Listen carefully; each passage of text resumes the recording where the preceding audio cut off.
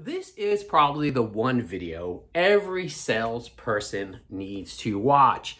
Now, I am a non-sales salesperson, I guess you could say. I mean, I sell stuff, but I'm not really a salesperson. And I actually learned a lot, and there was a lot of great advice, especially when it comes to what salespeople need to do around leads and how to generate leads.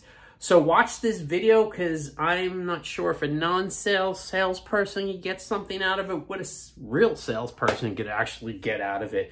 It's a great video with Colleen Francis. Nicolette and I talked to her, and she explains a lot of things about sales.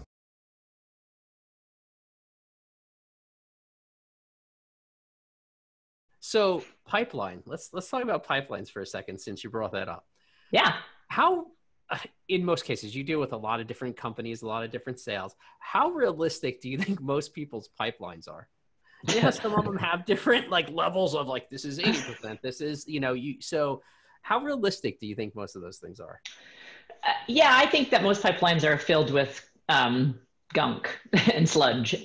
So Especially I'm not a petroleum industry, right? Yeah, exactly. I'm not a fan of pipelines with that subjective measurement that says, I think this is 80% likely to close or 20% likely to close. I like pipelines that maybe have those percentages assigned, but what we're looking at is the percentage complete in the process. So we're not saying that when you're in presentation mode, it's 50% likely to close. We're saying it's 50% complete. We still have 50% of our work to do, and here's all the work.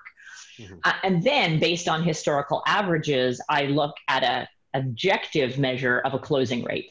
Mm-hmm. So based on what you actually mark as closed won and closed lost, that becomes the number. Mm-hmm. Ironically, or maybe not so ironically, surprisingly, when you look at pipelines, as I have done all over the world with a broad variety of products, once a lead is fully qualified, and so you're into that quote and proposal, it's almost always about 30% of those that close.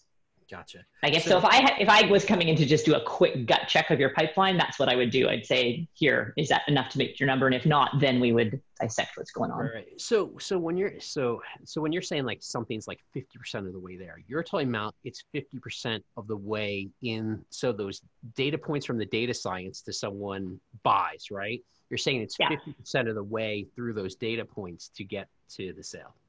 Absolutely. Yeah. So, that's a lot better way to measure it than most people are doing it 100%. That's great.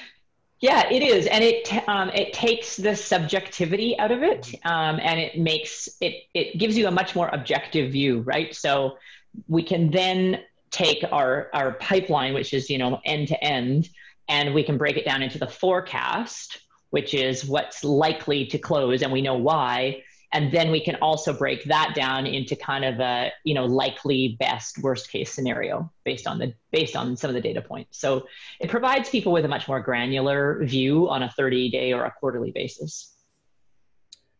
Nice. I love the data. Me too. Me too. As soon as you started talking about data, I was like, this is going to be good.